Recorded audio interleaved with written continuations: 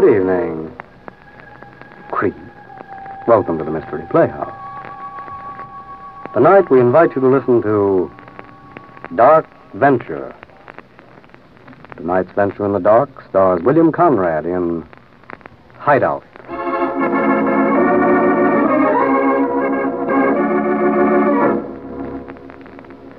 I just talked to the doc, Sam.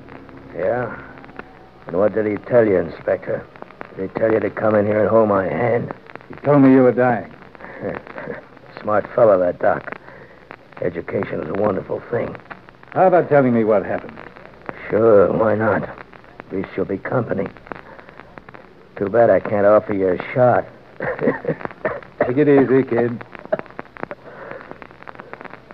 Look, don't act like a professional mourner crying your eyes out at 4 bits an hour. I don't feel so bad about dying as I thought. At least I'm fooling the old lady with the cards. Yeah, that time with the lady. That was the second time cards really were important in my life. The first time was that night of the big poker game. Till that night, I was just another tin horn floating around town, always ready to latch onto a quick buck. Matter of fact, I was leaving my room to go downstairs and buy a dope sheet for the next day's races when the phone started ringing. Yeah? Sam, this is Phil Collins. Oh, yeah, Mr. Collins. Look, you, want to make a few bucks? Why, sure. Why not? Come on over to room 612 at the Palace Hotel. I'm having a little poker game. Well, I'm afraid you got the wrong guy. I don't have the money to play in your league, Mr. Collins. Who said anything about playing? We need a boy to run out for sandwiches and keep his eye open for cops. You want the job? Okay. Get over here right away. And, say, just in case, you better bring a gun. I could use the dough all right, but the main reason I went was to watch one of Phil Collins' famous poker games. They were the talk of the whole town. Most of the big-shot gamblers and politicians played. There was nothing for $50,000 to change hands in one night. There were 3 other players besides Collins, but one of them, Mike Barnes, the political big shot, had a run of tough luck. And around midnight, he left to go across town to his apartment for more money. The 3 others just sat there with nothing to do.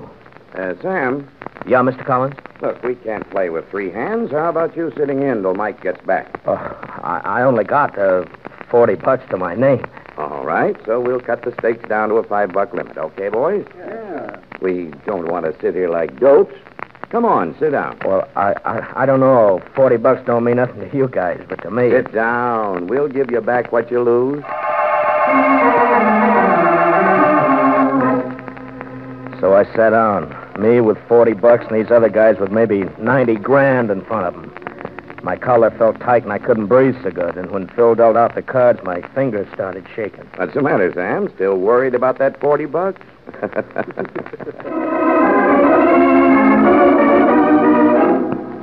Yeah, but I hit a streak of crazy luck. 3 straight hands I won. By the time Mike Barnes came back, I had $300 in front of me. Sit down, Mike. Sam was just keeping your seat warm. Okay, Sam, now fold all that big money up nice and go back to the door. Look, there's room at the table for another hand. How about letting me play a while longer? I feel kind of lucky. You look kind of sick. Go on back to the door, Sam. Ain't that just like a tin horn? Makes a couple of bucks and figures he's going to clean us out. A punk like this needs a lesson. Oh, no, you guys got me wrong. Let's I didn't... make room for it. Huh? Sure. Let's see how long that $300 will last. My deal. Oh, and Sam, we go back to no limit. Okay. And Sam, wipe the sweat off your hands. You'll get the cards all wet. After that, I won 5 hands in a row. Every card I drew was right. Every bet I made was right. In 3 hours, I won more than $20,000. And one night, my whole life was changing. I didn't even think about the cards anymore. I was kind of imagining how things were going to be from now on. And then, right while I was dreaming about all the swell things that were going to happen to me, that good little fairy that had been waving that wand over my head must have got a little sleepy and turned in. What have you got, Sam? 2 pairs? Not good enough. 3 jacks. Well, that's more like it. And just like that, my luck changed. 1 minute sitting on top of the world, and the next minute sliding down the chute. Jack high straight. That beats you, Sam. 3 deuces. My part. What happened to your luck, Sammy? In the first half hour, I lost $7,000. In the second half hour, I started betting crazy, trying to win back the $7,000. And I lost $10,000 more. Quit. Quit while you're still a few thousand ahead. I kept telling myself that over and over again, but I couldn't quit. And by 3 o'clock in the morning, I was flat busted. Well, Sammy, what happened to all that dough? You saw what happened to You it. should have just watched the door like we told you.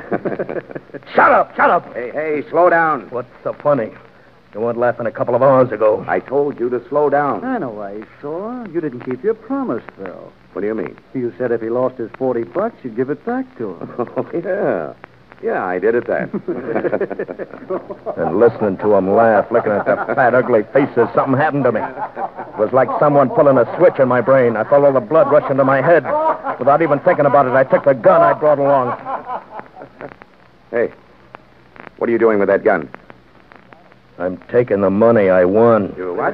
Sit where you are, all of you. Now, I'm taking this dough. Yeah, it's mine. Mike, I told you to sit where you are. You're not taking that money. Look, I'm telling you. I'm taking the gun away from you. And then I'm going to kick your teeth in. I tell you, stay where you are. All right, then. Now, does anyone else want to stop me? No. Take the money and start running. But while you're running, keep remembering who you just shot. Mike Barnes, one of the biggest guys in this town. Yeah, start running. But don't take any bets on how far you'll get. Yeah, I started running all right. In half an hour, I was on a plane headed for Chicago. I went out to the south side and looked up an old friend, Dave Jordan. Dave ran a little rooming house on 35th Street, where a guy could bury himself and no questions asked. And Dave remembered me the second he opened the door. Sam Gordon, come on in. See by the papers you're famous. Yeah. You got a room, Dave? I think so. But the rent's pretty high. How high? $100 a day, and you share the bath.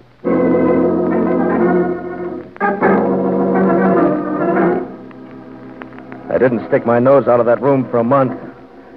But after a while, it started getting me, being cooped up all the time. And 3 nights ago, I just couldn't take it anymore. I decided it was all right to go for a little walk.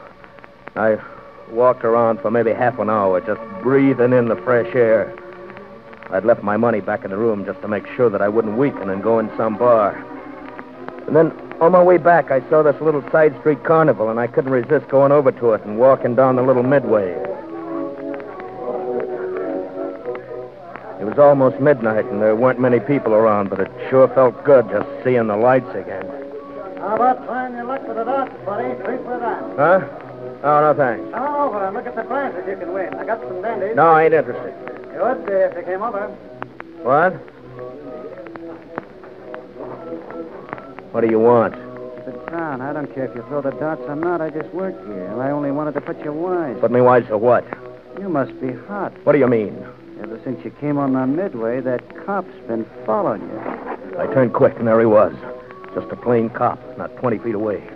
Looking as though he couldn't decide about me. I could almost see him thumbing through his mind, trying to figure where he'd seen my face before. I started down the midway, trying to keep from running. And he called after me. Hey, fella, wait. I want to talk to you. I kept on going. I acted as if I didn't know he was calling me. A small crowd came out of one of the sideshows, and I mingled with it. Then I saw a little shack, and the door had a little sign on it. Welcome. Yeah, that was for me. You have come for a reading? Huh? You have come to Madame Zara for a reading? Oh, yeah. That's right, a reading. Come with me into my inner room. Okay. Right through this raceway. Sit down here. It is quiet here and dark. The mind can be at rest. Yeah, it's swell in here. You want just a reading of the cards? Or are you in need of special counseling? No, just a card reading. That'll be okay.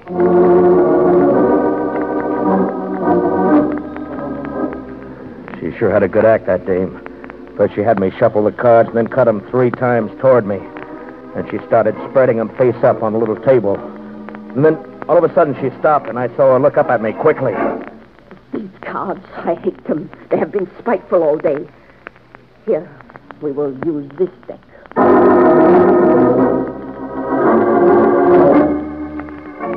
She broke open a new deck and then things seemed to go right. She told me all the good things that were going to happen to me. A new business venture, a trip across water, a letter with money in it. And when she was through... These cards have been very favorable for you. You are going to have a good year. That will be $3. $3, yeah, okay. Say, I didn't bring any money out with me. I left it in my room, but don't worry, I'll pay you. You think you are going to get away with this? Madame Zara, are you inside? Cop. Now, look, lady, I'm holding a gun in my hand. Madame Zara, What is it? did you see a young, heavy-set guy in a black top coat come by this way in the last 15 minutes? I'm warning you. Why, no, I have been back here giving this lady a reading. Lady, huh? Okay, he must be around here somewhere. He is gone. Now get out of here. Is there a back entrance to this shack? Yes, right through here. Okay. But first I am going to tell you what I really saw in those cards I threw away. Save it for the yokels. I ain't interested. Twice it came up, and it must be the truth. Shut up and tell me how to get out of here. You are going to die. But... What?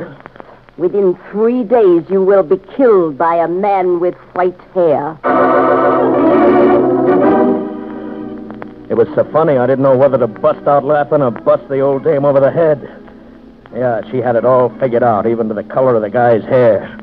I was going to be killed by a guy with white hair. Well, I got out through the back and hurried to my rooming house. Dave was waiting for me. You got a long-distance call a while ago. What? Nobody knows I'm here. Operator asked for Sam Gordon. I better not mess around with this. What difference does it make? She knows you're here. She said for you to call as soon as you got in. Operator 23. Go on, use the hall phone. Maybe it's a friend.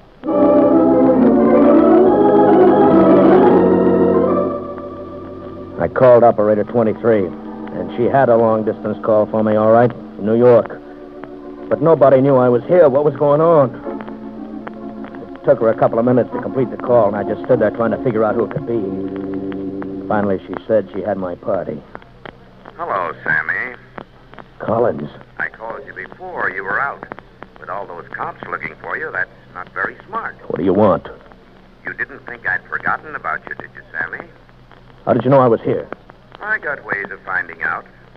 The reason I phoned, I've arranged for a guy to pay a little call on you to kind of settle things, you know? Yeah? Maybe you think I'm going to stay here and wait for your guy. No, that's why I called you. I know you'll start running. I want you to run. A man sweats when he runs, Sammy, and I like to think of you sweating. Of course, you could go to the cops, but then that wouldn't be so good either, would it? Look, if you think I'm going to listen to you Wait with a it... second, don't hang up yet. I want to tell you something about the guy I hired to kill you. Kill me. You've heard of him. Yeah, he's really got a reputation for doing a job. Look, I'm hanging up, so save your breath. Let me tell you his name. Whitey Burke. Whitey. The fortune teller.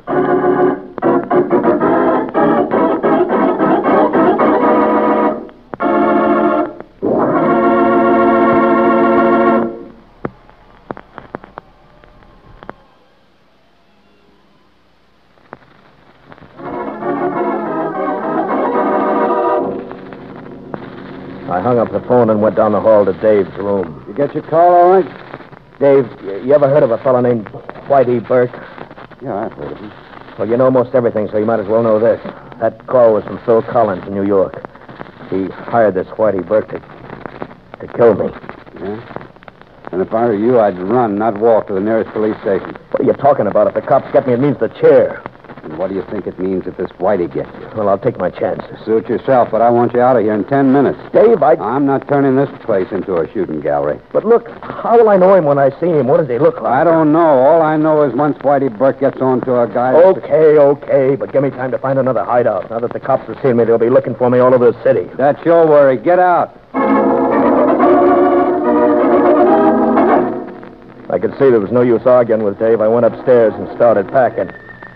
Within 3 days, you will be killed by a man with white hair. I checked my gun, slid it into my overcoat pocket. I could feel my heart going a mile a minute. Within 3 days, you will be killed by a man with white hair. I had to stop thinking about that. I had to... Hey, police sirens. Dave was in the hall. You better get out of here quick. Squad car's out in the street. But how? Through the window. Hurry. I ran back into my room and across to the window. It was only a 10-foot drop to the rear alley. I dropped the suitcase with the money to the ground, and then I lowered myself down. And as I straightened up, I saw someone standing in the shadows. He was walking toward me. I couldn't see much of him in the darkness. What do you want? Collins sent me to look you up. Let's take a walk. I couldn't move. It was like looking into the eyes of a snake. And then finally the spell broke. I crouched down and started running toward him. I caught him by surprise and he fell to the ground. I sprinted down the alley. I'd left the money, but I was safe.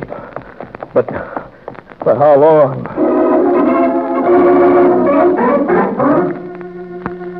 I'll never forget that night. There seemed to be a cop on every corner, and they were all looking for me. But they weren't alone. Whitey was looking for me, too, and he'd almost got me. I was going nuts trying to figure out what to do. I couldn't go back to Dave's. There was nobody else in Chicago I knew.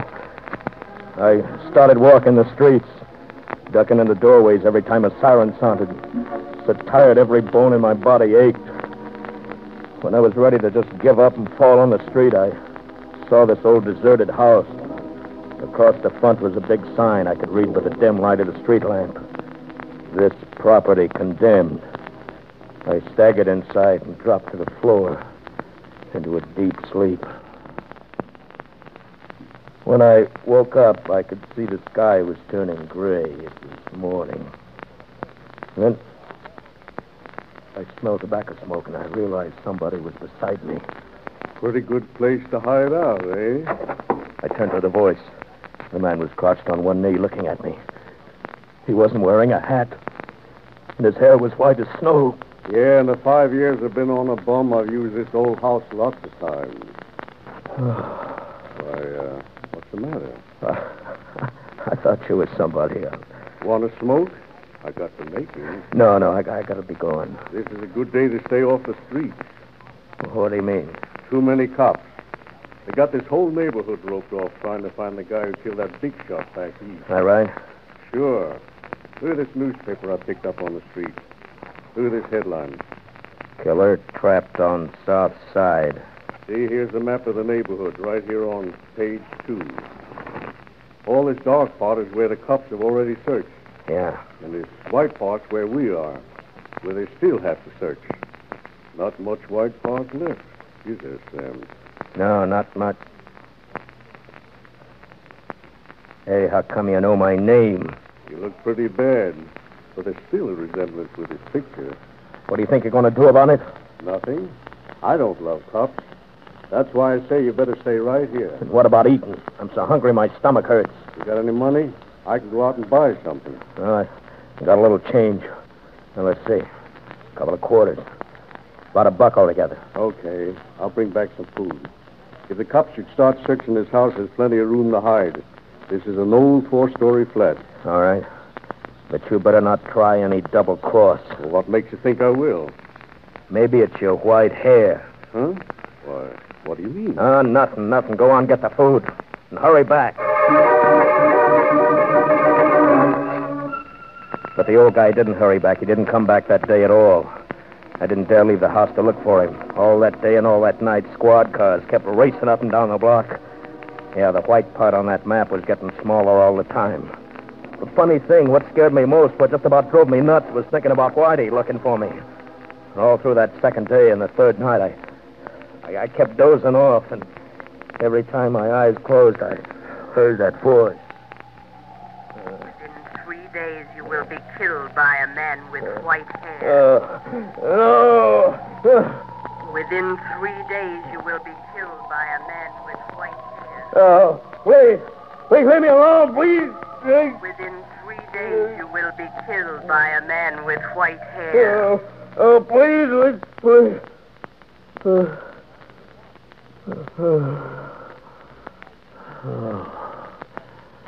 Only a dream.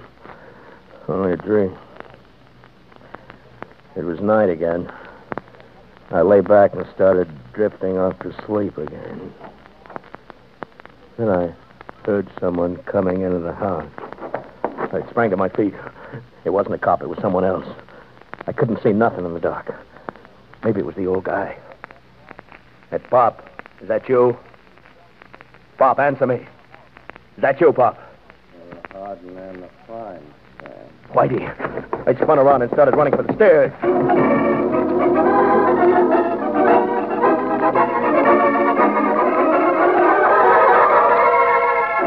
I was on the 4th floor.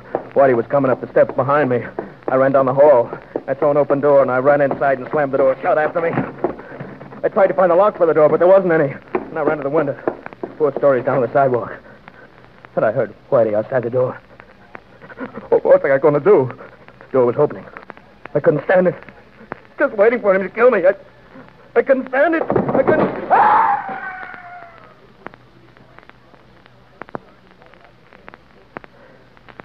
Yeah, that's it, Inspector. I guess I went nuts. The swan dive of the street looked better to me than my pal Whitey. Yeah. Well, if it makes you feel any better, we caught Whitey when he was trying to leave that house. Too bad you never met him. You might not have jumped through the window. What do you mean? I don't think he'd have scared you half so much if you'd have known his hair was black. What? You've seen 100 guys like him, living their lives in gin mills and pool halls, never getting any sunshine. Their skin as white as a shark's belly. Yeah, that's why they called him Whitey. He was just a pasty-faced punk.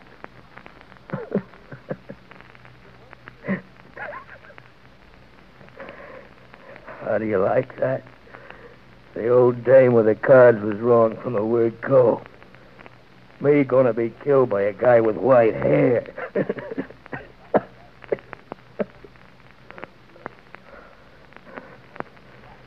You think she'll be sore when she hears I killed myself? Huh? Nurse, come here. What is it? Oh, he's dead. Poor little guy. Went nuts one night about a month ago over a poker game and ruined his life. He must have gone through a terrible ordeal since then. Certainly doesn't look like the newspaper pictures, does he? Look at him. Why, his hair's turned white as snow.